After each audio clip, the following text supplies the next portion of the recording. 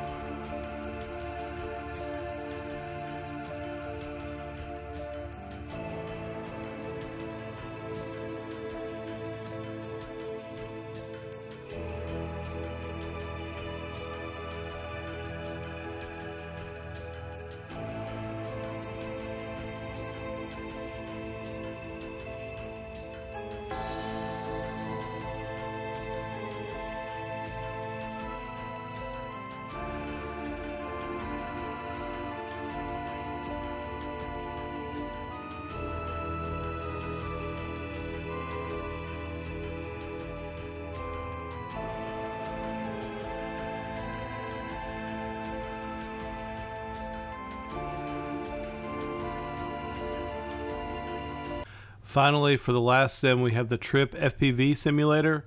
This is a beautiful looking sim. Let's check this one out and see how it performs. The first flight is with the graphics settings set to high, which is what the sim defaulted to. I later switched the settings down to low and was able to get much better performance.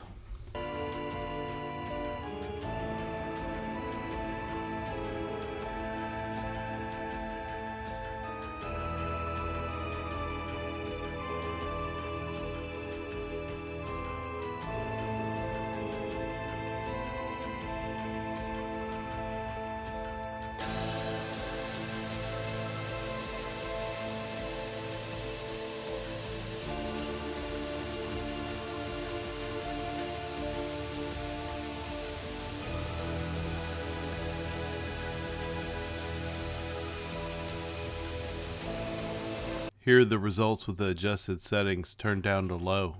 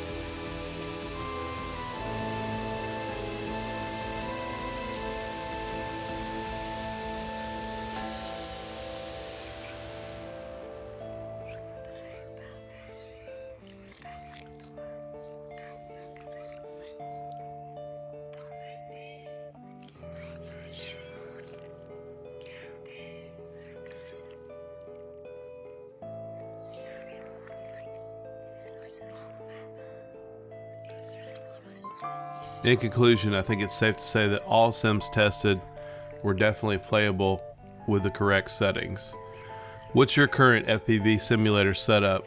Do you play yours on Mac or PC, or on your console, or maybe even your phone? Post in the comments down below, and I'll get back to you as soon as I can. Steam Deck content is different from what I normally post. If you'd like to see more videos on the Steam Deck, let me know. And as always, thanks for watching, and we'll catch you in the next one.